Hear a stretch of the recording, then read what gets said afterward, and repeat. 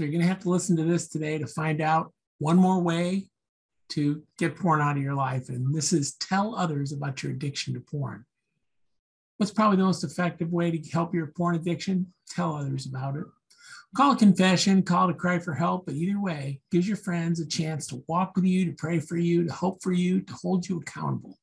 James 5:16 says it this way: confess your sins to each other and pray for each other so you can be healed. The earnest prayer of a righteous person has great power and produces wonderful results. You see, not all sickness is caused by sin, but some is. 1 Corinthians 11:30 says, that's why many of you are weak and sick, and some of you even died. So if you're sick, mentally, physically, from this, well, having a sibling in Christ stand with you, pray for you, and for you, and with you, well, it's even more important. Theme verse for the Psalms is, we're not in Psalms. The theme verse for this pornography series is 1 Corinthians 6:18, run from sexual sin. No other sin so clearly affects the body as this one does. For sexual immorality, it's a sin against your own body.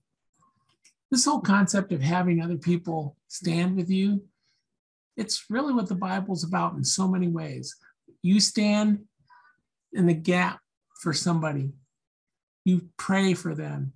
You let them pray for you. You help them. They help you. The Bible says in Proverbs, it says 2 is better than 1 because one can help the other one up. And that's what this is about in pornography as well. So if you're engaged in this, if you're stuck in this, if you're addicted in this, tell somebody else. Tell somebody who you trust. Tell somebody who you don't trust, but tell somebody. God bless you. Let's pray, and we'll send you on your way for today. Father, we thank you. Father, forgive us for this sin if we have it, and forgive us for the other sins that we do have. And I know I have many. And I pray for the forgiveness there. I pray, I'm sorry that I do the things that I do. And Father, I look for ways out. I need somebody to help me. I ask my brothers to help me. And I know you're helping me too. It's in Jesus' name we pray. Amen.